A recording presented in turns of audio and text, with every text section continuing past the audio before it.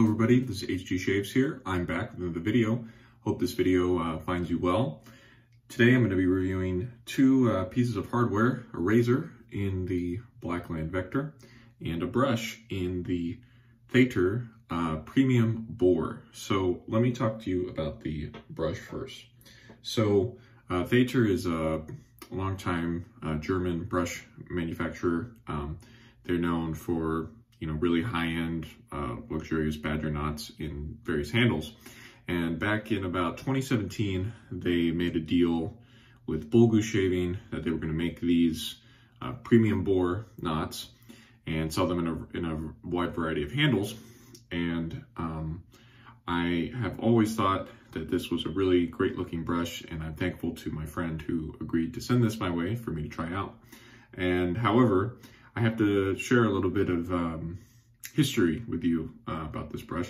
It is a little bit infamous in that this particular line of boar knots for Thäter had a really bad history with just quality control issues. And so if you'd like, I'm going to link down below the 29-page Badger and Blade thread where various users talk about their issues with this brush. And if you click on it, make sure you click on the spoiler in the first, in the original post, because that really tells the story for the whole thing. So they've had some issues. I'm not going to spoil what the issues have been, but looking at this brush, you can see a little bit of the knot through the handle, which doesn't bother me. The coin looks good on the bottom. However, because of the issue, some of the issues they've been having, you're not going to be able to quite see it here on camera, but I can see the glue coming out of the handle, and it's on the very bottom part of the knot. So I don't know if that's a bad thing, but again, given the history with this brush, that does worry me a little bit. Certainly my friend's brush doesn't seem to have any issues, and I wanted to also say that this is the softest boar I've ever used. So I also do want to give them props in this knot, and that it is beautiful. You can see that it's, really soft. Even, I haven't wet this through at all yet, and the bristles are not nearly as stiff as, my Zenith B2 here on the left. Like, these are much more like traditional boar bristles where they're, they would snap in half even if you didn't wet them through properly. So this board does have a lot going for it. However, it is a little bit concerning about the, again, kind of infamous history of this brush. And so, anyway, I'll talk to you more about the brush as we go. I'm going to put this in some water to soak now while we talk.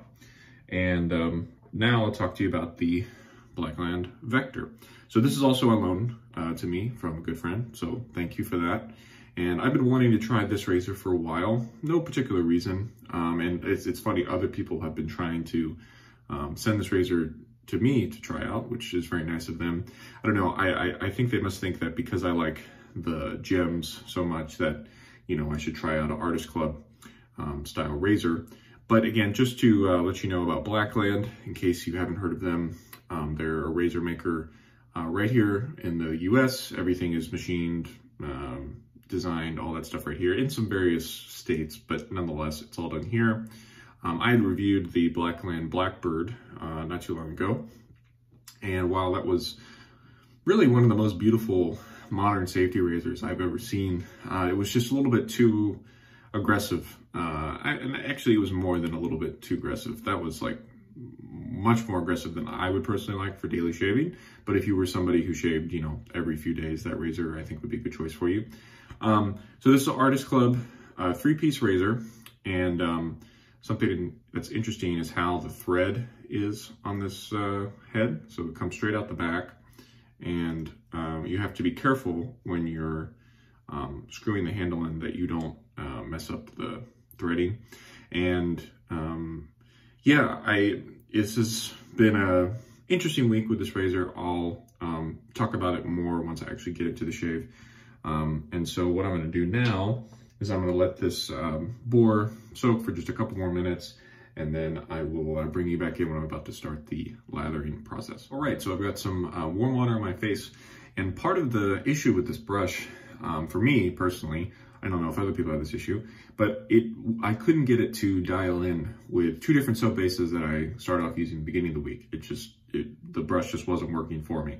And so finally, for a 3rd attempt, I decided, well, let's just settle and let's use Palmolive shave cream, which I've never reviewed on this channel, but I've used this a fair amount kind of off camera, and it's just a very simple, easy to use commercial cream, and that's why I pulled it out, because I was having such an issue, again, dialing in the brush, if you will.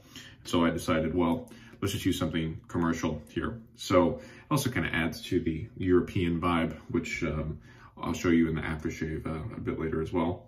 So what I've been doing, taking 3 amounts like this and just putting it on the face like that. I found that this has been plenty of soap. Here, I found that I always need to add more soap, not less, generally speaking, with any soap that I try out, or cream, whatever. So we've got the brush. I'm gonna shake out most of the water. And so once it's been wet through, it really opens up. And again, I would say this is more of a typical boar knot, and then it ends up looking like this, whereas my zenith is a bit more kind of dense and scrubby. So let's get into the face lather here.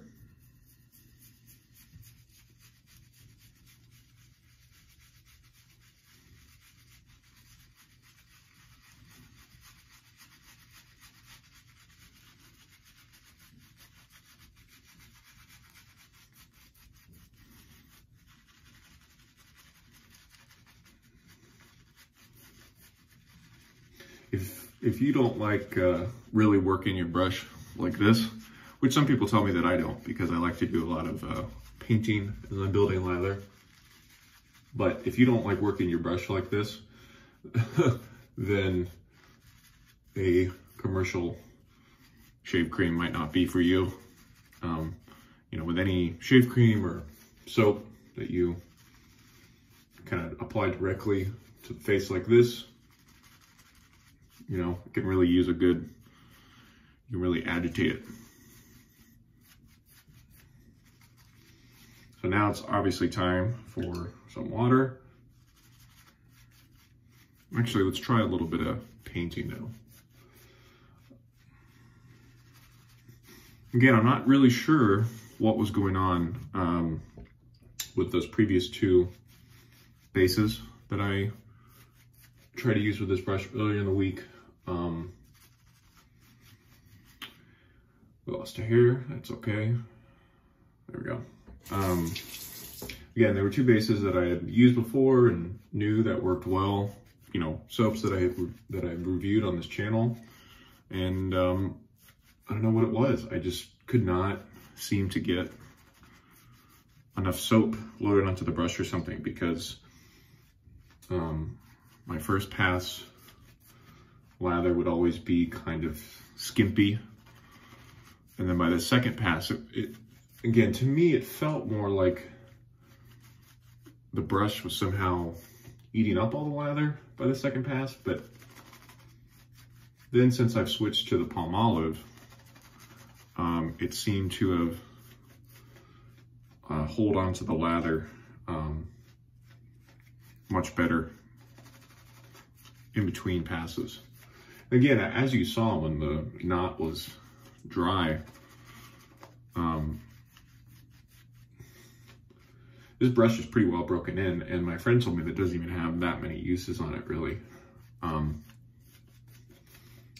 It's a similar amount to my Zenith B2, maybe 40, 50 uses. My only complaint about this handle is that you sometimes get shoved up into this middle, whatever you call it here, and that's kind of not comfortable. So I've been adopting more of a let's hold the whole thing sort of philosophy.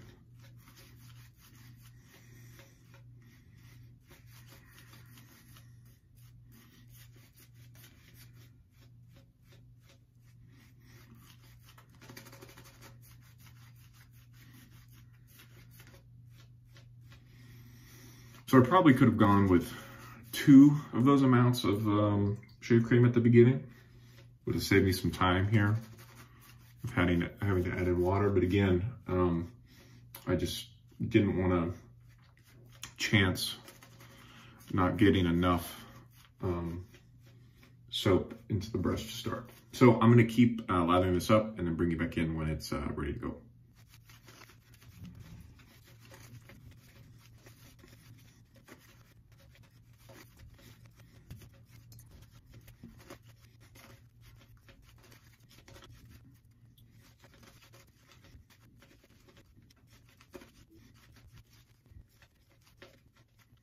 All right, we're back, and you know, I've kind of gotten accustomed.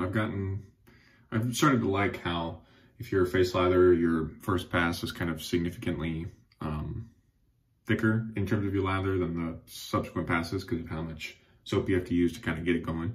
And you know, some people don't like that, but I think I do. It's just kind of a natural progression to a multi-pass shave. Anyway, so here we go with the Blackland Vector. Haven't talked much about it. So the first thing, which may be obvious to you or maybe not, is the cutting edge is longer significantly than DE or even the gem, I think. So that's something that I've kind of gotten used to this week. So it's really nice about how much real estate you can cover with this razor. And I imagine for people who, I don't know, wear a goatee, like if you were just shaving the sides of your goatee, you could be, you could be so efficient in how many strokes you use with the razor to get that done.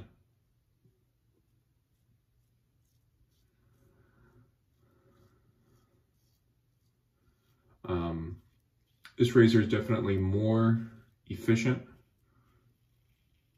than comfortable. That's a comparison that Michael Friedberg likes to make when he's talking about razors. And so, of course, you have to use a light touch, and he would also say that you need a good lather. You need an especially good lather with a razor like this, and I would probably agree with that, which is maybe why I had so many problems at the beginning of the week, because I wasn't getting a great lather.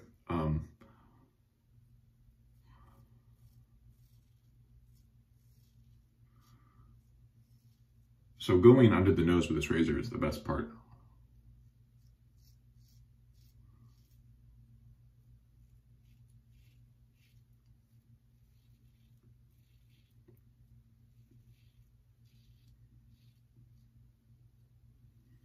Because the razor head's so thin, it makes for very easy to get really right up under there. If you're a guy that has a mustache maybe, and you trim just the top part, this would be like a great razor for that.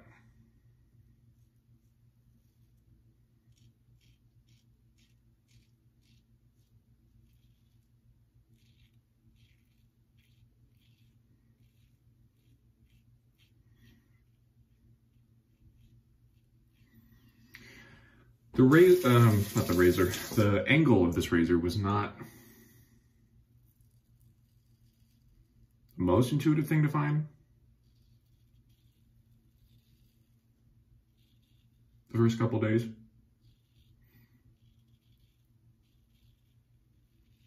Like the ideal angle, but I will say that it definitely lets you know when you're not using the right angle. It's weird because it's not a ton of blade feel. I mean, it is some, but it's not one of those where like it's so blade forward that you can automatically tell. I think sometimes it is a little bit unclear about the angle, especially on those first couple days of using it. Okay, that was the first pass. We're gonna do 3 passes today. I'm clearing off 2 days of growth, forgot to mention that. But let me rinse and then I'll bring you back in just a second. So since the first pass, we've got shave cream, lather going everywhere. It isn't really enough to, well, I can move a little bit. That felt kind of silly. Anyway, here we go, second pass. Oh man, that's, wow. Yeah, the softness of this brush can just not be overstated. Like when I'm painting like this, or when I spray the brush like this, I feel almost like no bristle, like no friction. I mean, it's kind of incredible. All right, let's go across the grain. We're gonna do 3 passes, so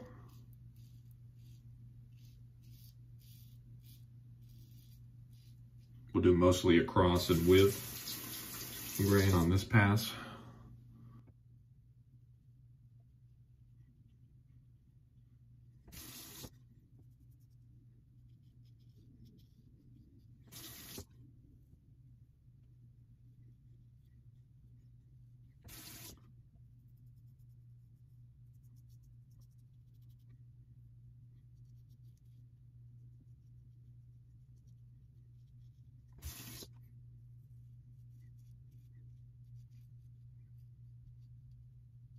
Okay, second pass done. Very nice, no issues. I had a couple little spots here from earlier in the week, but we're gonna try to avoid opening those up. Gonna do another rinse and then final pass 3 coming up.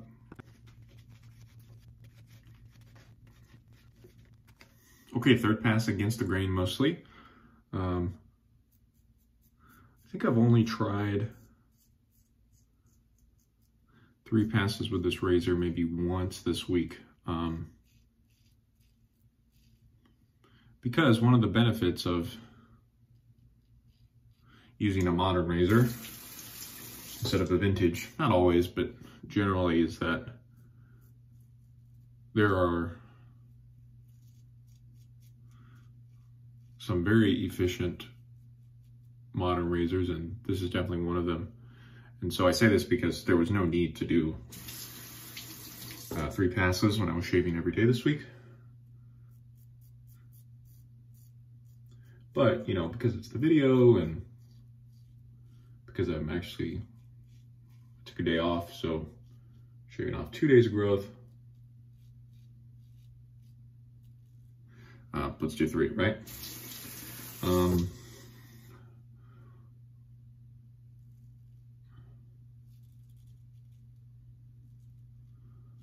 Wanted to mention too,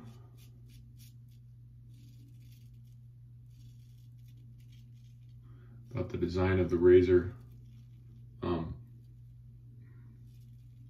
Whoever writes their item descriptions, maybe it's Shane, maybe it's somebody else, they mentioned a good point in that because the artist cut blades are longer, that traditionally has led people to create really big heads to compensate. And so they did the opposite of, let's make it, you know, as thin as we can, and we'll, you know, put the thread in the middle to help with that, to help the stability.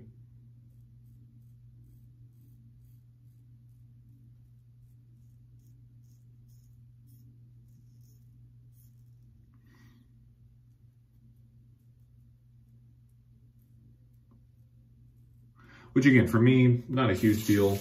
You know, I like using gems, which have some of the most ridiculous head sizes.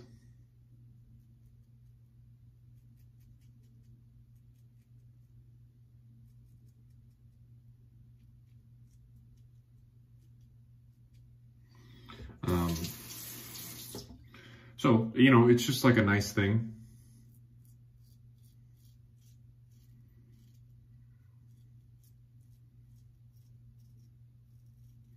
Another razor I'm really looking forward to trying from Blackland is, of course, the Saber, which takes a gem blade. I don't know how big the head is on that. I mean, it looks reasonable. Doesn't look like a vintage, you know, lather catcher with the crazy getup. You know, so basically everywhere on my face this week it has been super closely cut. I mean, you can definitely notice the difference in the efficiency between this razor and the usual, you know, vintages or mild modern razors that I like to use. The only spot I've had issues with has been behind my jaw here, which I don't think is a surprising trouble spot in the grand scheme of the world, but for me it is a little surprising. But no doubt, it's definitely just something with my technique, right? Like this is only my first time using an Artist Club razor, so of course my technique's not gonna be, you know, perfect. And as usual, with my week of shaves and my review at the end, usually the review video shave is the best. People sometimes ask me about that, like, you know, how good are your shaves when you're taping versus when you're just on your own?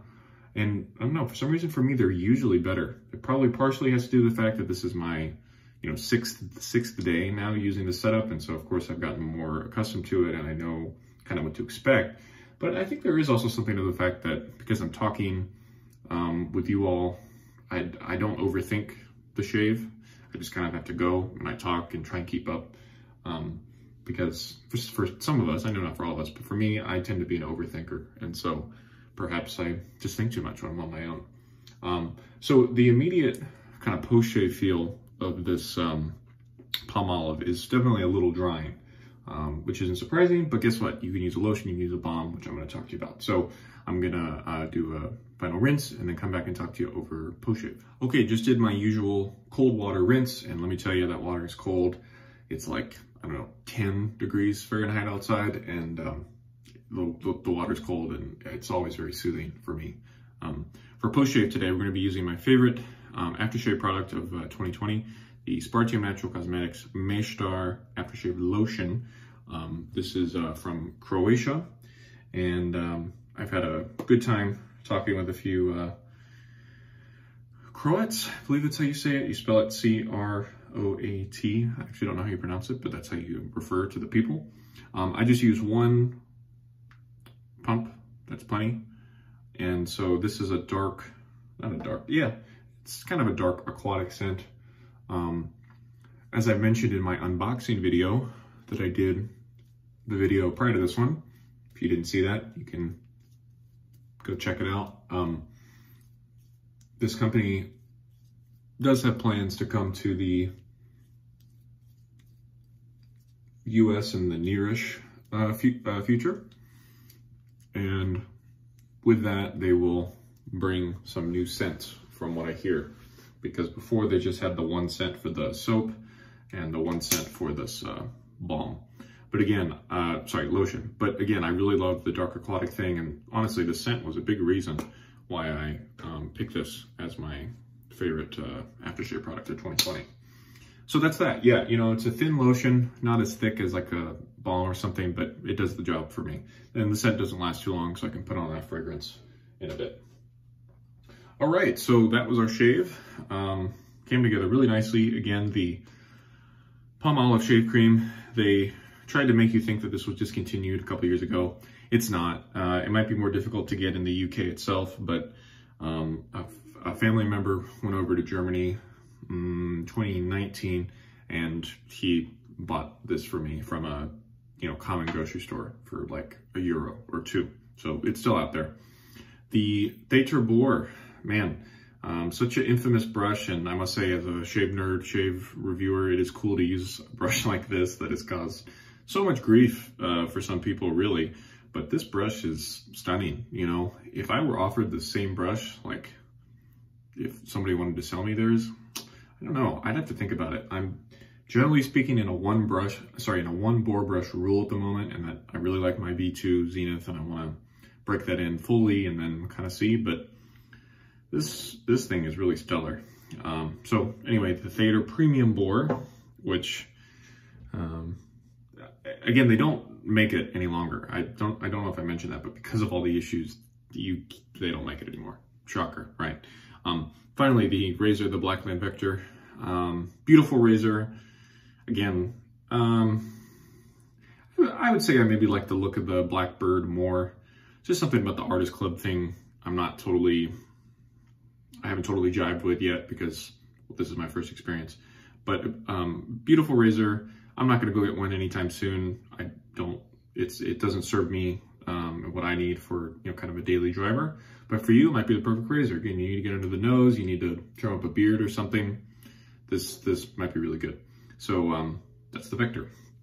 All right, well, that'll do it for today's shave. Thank you as always if you made it this far. And coming up next week, I really have no idea. I'm going to use the weekend to use kind of some random stuff, work through some samples maybe, and then we'll get back on the ball Sunday or Monday. So anyway, hope you all are staying well, all that stuff. If you have any comments or questions, you can always leave them below or send me an email, message me on Instagram, whatever suits you. But for now, this has been H2 Shaves. Thank you so much for watching. See you next time. Goodbye.